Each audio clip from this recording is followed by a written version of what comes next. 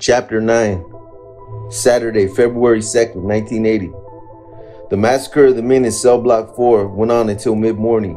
All over the penitentiary, the screams of the torture victims could be heard, interspersed with radio transmissions announcing things like, "We just killed 5 more down there." Only the strongest stomachs were able to stand the smell of burning flesh that permeated the air, especially in the units on the north side where I was.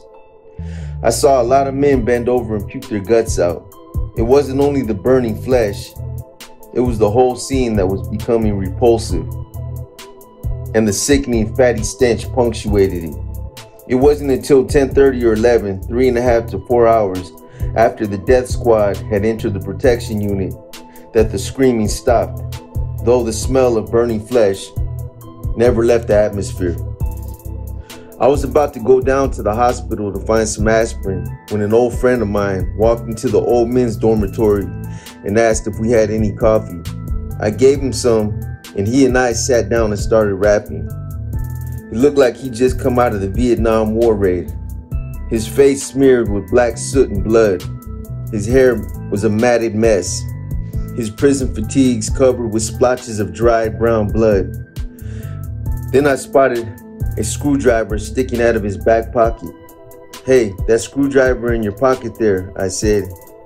"It looked like it's got some blood on it." "Yeah, got me a few down in Dorm 4, he bragged. "Well, what happened? Run it down." As he did, describing in full detail the killings he'd seen his buddies participate in, plus his own deeds. He stabbed 3 men in the chest with his screwdriver, bashed in another's head, and burned a guy alive by throwing gasoline into his jammed cell. While he was talking, I started thinking, I come a long way in 14 years. Even 6 years ago, I might have given some thought to paying back a snitch or welcher. 10 years ago, I gave it more than a thought. I actually shafted a dude who run off with our dope money. Fortunately, though, I didn't think. At the time, he didn't die. As I listened to this man go on about the murders he'd seen and committed in cell block 4, I knew that even then I wouldn't have participated in what he was describing. A sickness had taken those men over, and I thank God I hadn't been infected by it, this time or any time. Still, I had to keep up my hardcore front with my old friend here. I'd known him a long time in the joint, but if he'd gone as overboard as he was saying, who knew if he'd snap on me? I couldn't tell if he was slurring his words because of drugs or fatigue, but in either case, he'd be hypersensitive, especially after using me as a confessional. "Man, I would have been down there with you," I tried to explain, "but I got my parole coming up in 2 months. I can dig it, bro. Just keep your eyes open. Anyone thinks you've been sitting on your ass up here and hiding out is liable to kill you if they catch you by yourself. We finished what we set out to do in 4, but there's a lot of other guys out there in population getting knocked off right now. Just make sure you covered your back if you do step out into it." I finished my coffee, thanked him for the advice, and got away from him as fast as I could. I gathered several friends from the dorm, and together, with extreme caution, we embarked into the madness. First, we hit the hospital, not for anything more exotic than aspirin I'd been eating for 2 hours. Then we made our way down to the kitchen to try to get some food. My headache was not only from revulsion, but from hunger. We hadn't eaten anything since 6 o'clock the night before. Getting through to the kitchen was no easy task. The corridor was filled with doped rioters shouting and hollering at each other, stampeding back and forth in the smoky haze. We found very little food. The kitchen had been totally trashed and raided. Some cans of tomatoes had been left, and we were happy to have them, though they were one of our least favorite foods when the prison served them. On our way back, we stopped to take a look at cell block 4. I had a friend there and wanted to find out what had happened to him.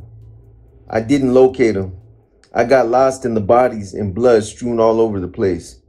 Corpses hanging from the railing, sticking out between the bars of a cell. I saw one man hanging on a door with a rod through his skull, another with his genitals lying next to him. These sights and the odor of shit and burned flesh that filled my nostrils made me want to run out the other way, but I forced myself to go through the tear and see for myself the devastation. There is no way I can transmit the full horror of that scene, and there's no way I can erase it from my mind. My only point in recounting in detail the savagery of this riot and putting violent imagery in other minds is to etch the picture of prison life as it really is into the public opinion. Etch it so indelibly that people can never erase it from their consciousness and the consequences of inhumane treatment. Think of it. Though my screwdriver-wielding executioner friend is a lifer, he's eligible for parole after he served 10 or 15 years of his sentence. He'll be out on the streets again. After all, he's learned about being the most violent dude on the block in the pen, after murdering 4 men in this riot, sitting next to you on a bus maybe. What your tax money taught him during his 10 years in prison in terms of dealing with life. What has your tax money taught him? It's taught him to hate, to steal, to fight, to kill. If you look at him the wrong way and he's feeling depressed, or if he's broke and you look flush, he's more than likely to use one or all of his talents on you. Your tax dollar also teaches inmates to rape their own sex and take their most sublime ecstasy in an act of violent sodomy. James Foley was a 19-year-old peach fuzz kid from Albuquerque who came into the penitentiary in December 1979 to do a life sentence for first-degree murder of a manager of a Circle K store he robbed. Foley was big, 6'4", 200 pounds, and like most kids, when they first enter the joint, he tried to cover his youth and fear by acting tough. For James Foley, it didn't work. The first week he was in prison, he was beaten up by a group from the Chicano clique. The administration locked him up in protection for 4 weeks, then made the mistake of putting him back in population a week or so before the riot. It didn't matter why he'd gone to protection. The very fact that he'd wound up there made him a punk in the convicts' eyes. In the midst of the riot on Saturday afternoon, that same group of Chicanos found him again, sitting on his bunk in dormitory A1, trying to stay out of everyone's way. As he saw the 8 rioters approach his bed, wielding pipes and bats, he became terrified and started crying and begging them not to bother him. They answered by telling him to take off his clothes. Take off your panties, boy. I'm bullshitting, man. He doesn't say that. He did, mistakenly thinking obedience would save him. When he was naked, they told him to lie down on his side and clasp his hands under his knees. They tied his wrists together, binding him in this fetal position, then turned him over onto his stomach. And each of these 8 barbiturated men took their turn sodomizing James Foley, while the others whacked him severely with pipes and bats. When they'd all had their sexual satisfaction, they pushed him off the bed and continued the beating, kicking him in the head and kidneys until he was unconscious. Later, it would be discovered that he was more than unconscious. They had kicked James Foley to death. This once small band of rapists, their number now increased by other rioters who joined in the beating of James Foley, turned their attention to other residents of the dormitory. They had watched Foley's rape in fear for their own safety. A1 was a unit where the younger inmates in the prison were housed. They had thought that by staying out of the way, they would be safe and had not armed themselves. Each of these young convicts was tied in the same fetal position as Foley. Each had a pillowcase placed over his head, and each was sodomized more than 10 times. God damn. Whenever they made a move or a sound, a pipe or a fist would hit them over the head. They were dimly aware of the sounds of moaning going on around them, but not until their rapist had gone to a greener pasture and the first of them untied and unhooded himself, was it clear to them that their dormitory had been turned into a battlefield brothel that would have shocked the father of sadism himself. After the riot was over, one of these rape victims talked to a reporter. He was telling his story. He said, because he wanted to let America know that inmates get raped by other inmates all the time in every prison in the country. He wanted to tell it so the public would be enlightened. While the rapists stalked the prison for more perverse ecstasy, other rioters wandered through the hallways and dormitories looking for vengeance on old enemies. In prison, it takes only small incidents to make a man form a vendetta against a fellow convict. And under the influence of drugs and freed anger, these grudges seem worth killing for. Not all the payback dished out was fatal, and relatively few took part in these random revenge murders. In all, only 25, including the dozen or so Cell Block 4 executioners, participated in the killings, but they ended more than 30 lives. In the light of the sober days to come, these payback attacks seem senseless even to many of the perpetrators. One inmate was killed because he'd gone out with the murderer's girlfriend 10 years before. Another had his eyes gouged out, yet another had one testicle cut off. Both lived to remember the moment and carry the scars. An inmate carefully winding down the main corridor to the safety of dormitory E2, the only unit in the entire building that was left intact, where men who wanted to mind their own business could just sit around, drink coffee, and play cards, bumped into someone accidentally because the smoke was so thick he couldn't see. The next thing he knew was the heavy, cold feel of steel rods pounding on his head. Fortunately, he saw a meat cleaver coming at him in time to ward it off with his arm.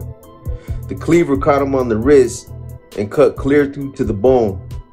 The gashes on his head and arm bled profusely, and the many towels a self-styled inmate paramedic kept wrapped around them until medical attention was available hours later. It got so frenetic that these wandering gangs became even less particular about who they attacked. If a man was walking alone, the gangs, in their convoluted thinking, would consider his vulnerability a worthy reason to beat him and teach him a lesson about the folly of weakness. Lust for sniff was also a reason to kill. Two men had just gotten a jar of shoe glue from the shoe shop in the basement and were walking upstairs when a group of 5 Chicanos standing at the top of the stairs saw them and demanded that they turn over the precious solvent to them. The two refused, and the larger group beat it in their lives away from them. Them motherfuckers wanted to sniff some glue, boy. There was some instant karma too. One of the rape squad got his throat cut a few hours after he'd satiated himself in dormitory A1. He lived, but spent a lot of hours bleeding and wondering if he would. The majority of rioters who were not involved in these surges of rage upon their fellow convicts turned their energy to tearing apart the prison itself, setting fires everywhere, breaking everything they could get their hands on. Some found safe havens like dormitory E2, while others merely took their chances, staggering around the hallways in a blind euphoria that hopefully made tolerable the beatings they inevitably suffered. The smarter inmates looked for a way out of the institution. They knew they were taking a chance going outside. No officials had said, "If you want to come out, do it. We won't shoot." They had no idea what was waiting for them out there, but they knew it couldn't be any worse than the chaos closing in on them on the inside. About 20 men who'd escaped from Cell Block 4 had the wits to grab one of the acetane torches on their way out and head straight for the empty cell block across the hall. They used the torch to cut a hole in the metal door on the east end of the unit and made a hasty retreat, surrendering at the front gate in the yard. When the rioters realized that inmates were getting out, they stationed a group to guard the opening and prevent anyone else from leaving. They got there in time to stop the black Muslim leader and 30 of his men from going through. The Muslims weren't going to be stopped, however. They found out about the escape of E1 residents earlier and headed over to the South Dormitory. There, too, a rioter stood guard. But this time, the Muslim leader was determined. "Move aside," he demanded. "We're moving out." "The hell you are," the rioter answered, his bat poised to swing. the Muslim leader was fast and knocked the rioter to the ground with the billy club he was carrying. A few of his group took care of the rest of the guarding inmates and the opening was cleared. The blacks went through the hole one by one, with the leader out first, announcing to the officials that he and his group were surrendering. Nothing was going unavenged this day though. The rioters managed to stab the last two blacks to climb out, wounding them but not stopping their escape. At 1:30 in the afternoon, 20 inmates after the Muslims surrendered. Another 20 inmates found their way out. Throughout the rest of the day, men were breaking out of the penitentiary in groups and alone, through any opening they could find, often fighting the rioters who blocked their way. Many of those escaping were injured, cut and beaten either by the inside rampage or while trying to leave. Timing was with the wounded who had escaped. Two National Guard medical support teams, the 744 Medical Detachment and the 717 Medevac Helicopter Unit, had arrived at the front gate just before 1 p.m.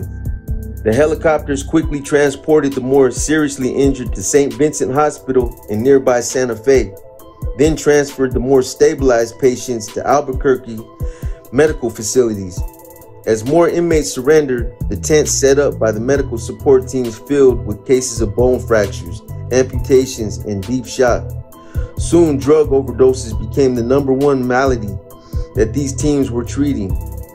Inmates coming out of the prison would carry wounded and OD'd and unconscious rioters out into the yard, up to the front gate, where the medics stationed behind the fence could get them once the gate was open.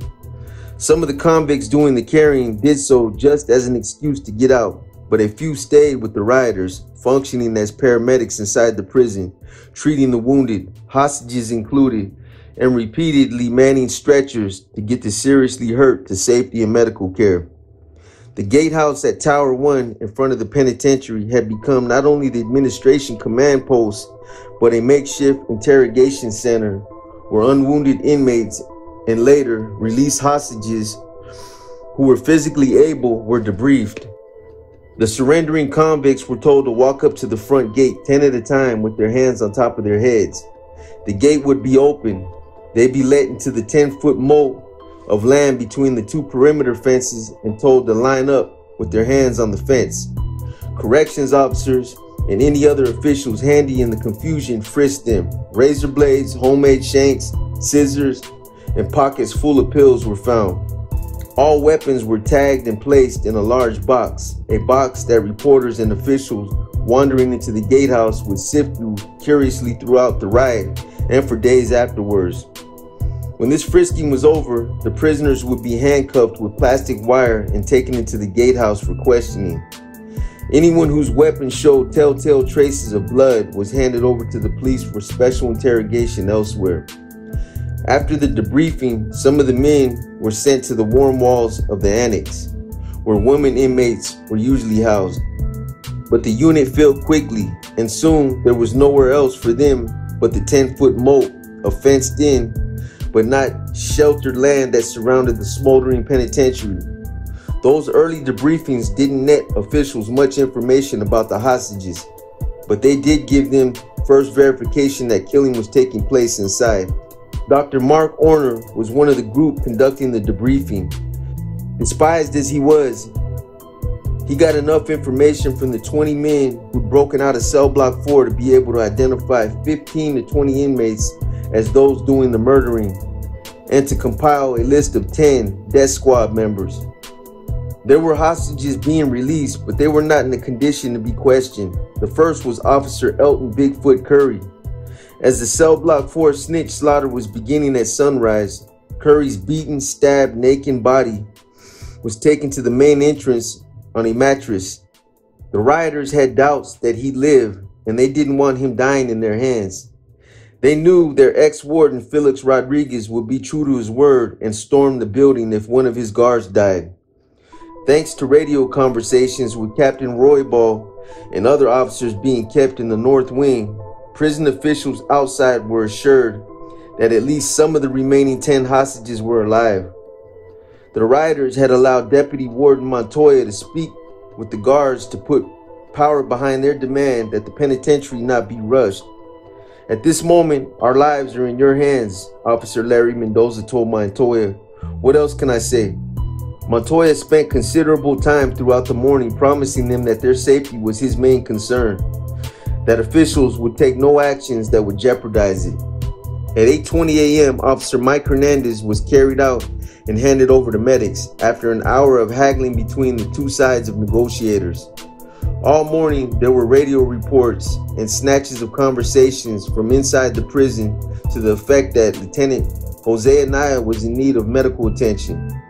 An inmate called Doc, who was working as a paramedic, was overheard talking to another inmate on the radio. "I'm over here checking this Lieutenant Anaya," he said. "I think Anaya's got a concussion, and I think he's got a busted rib, and I know that he's got a heart condition and needs to be moved. He needs to be taken out of here." The rioters grabbed this opportunity to make a trade and offered Anaya in return for Deputy Warden Montoya himself, or at least a medical doctor. The Deputy Warden refused the deal but offered them the carrot they most wanted, a meeting with the news media in return for Anaya. No agreement was struck, however. Lieutenant Anaya was left to the ministering of the inmate paramedic. Because so many people were using the radios and confusing the transmissions, riot negotiators requested and got a field telephone for one-to-one communication outside with officials. The first person they let call was the governor. They told him that the riot was started just to get somebody's attention and complained that they were being treated like a bunch of kids, and asked for the opportunity to discuss their grievances with him, Deputy Warden Montoya, Deputy Corrections Secretary Felix Rodriguez, and the media. Governor King promised to set up a table for such a conference in the prison yard in 1 hour. The rioters in turn assured him no one was going to be hurt and they would give up the hostages by 3 or 4 o'clock that afternoon. The governor reiterated that the prison would not be stormed. However, one riot negotiator didn't like the inclusion of Montoya in the conference and called him to tell him so. "I talked to Bruce King a while ago and he said he was going to come down here and I would appreciate it if you didn't come down here with him." Hearing this, other rioters with radios chimed in with their feelings about Montoya. "You've got fucking uncles, you've got brothers, and you've got cousins all working here, and that is bad." Through it all, Montoya stayed calm, responding only in the soothing manner he'd learned so recently at hostage school. Finally, negotiations began in earnest. Inmate runners brought out their first list of demands and gave it to Felix Rodriguez at the front gate. The cement walkway from the prison building to the tower gate became the bargaining lane.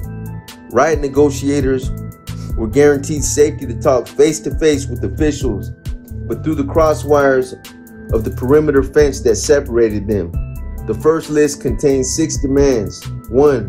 Reduce overcrowding. 2. Comply with all court orders. 3. No charges to be filed against inmates. 4. Due process and classification procedures. 5. 10 gas masks. 6. 2 new walkie-talkies. They were given the 10 gas masks and promises to consider the rest. Riot negotiators also requested that a doctor be sent inside the building to care for the mounting number of injured. Even Captain Roybal joined in on this request, but Montoya insisted the wounded be brought outside for treatment. He did allow firefighters to go into the yard to put out the fire spreading through the administration area. But when they approached the windows, they were driven away by rioters stabbing at the hoses with pipes and sharpened broom handles, even throwing gasoline. While the institution burned, riot negotiators were writing up a fuller list of demands. They handed them to Rodriguez that afternoon. This time, officials gathered at the warden's residence to discuss strategy and determine what became these responses to that list. Number 1, bring federal officials to the penitentiary to assure inmates no retaliation will occur. Answer: we will ask for the assistance of the FBI. 2, reclassify the men held in cell block 3. Answer: security risk will remain in cell block 3. 3, leave all inmates in the units they were originally assigned to until uprising is over. Answer: we cannot agree to this until the prison condition is determined. 4. End overcrowding at the prison. Answer: about 288 beds will be ready in July, and we have asked for an additional 200 from the legislature. 5. Improve visiting conditions at the prison. Answer: this has been in effect for 2 weeks as worked out with the American Civil Liberties Union Negotiating Committee. 6. Improve prison food. Answer: we will hire a nutritionist to oversee the food operation. 7. Allow the news media into the prison. Answer: not until all the hostages are released. 8. Improve recreational facilities. Answer: we are now negotiating with the American Civil Liberties Union. 9. Improve the prison's educational facilities. Answer: this is being discussed with the legislature along with raising inmate wages from the present 25 cents per hour. 10. Appoint a different disciplinary committee. Answer: we will take a long, hard look at that. 11. End overall harassment. Answer: we will have additional correctional officers who will be trained. The Corrections Commission is also looking at this problem. After receiving this, riot negotiators did not give up the hostages at 3 or 4 o'clock as they promised. The corrections panel had both missed the point and skirted the issue in most of their responses. In asking for the media to have access to the prison, inmates weren't referring only to the immediate situation, but to the long run as well. They wanted the media to have general access to the penitentiary in the future so that the public was constantly informed about conditions there. As it was, all media representatives were persona non gratis at Santa Fe. And as for improvement in visiting conditions and recreational facilities being negotiated with the American Civil Liberties Union, inmates knew very well from recent experience that such negotiations were time-consuming, and even when worked out, implementation was thoroughly resisted by prison authorities. Though the rioters who were doing most of the negotiation knew it was imperative to end the insanity going on around them, they also felt they could not give up with so little to show for the hell they'd been through, and the riot raged on. The state capitol in Santa Fe, where the legislature was in the midst of its 30-day session, Governor Bruce King asked 10 key legislators to interrupt their legislative committee meetings and join him in his office. He needed their guidance on the decision he just made.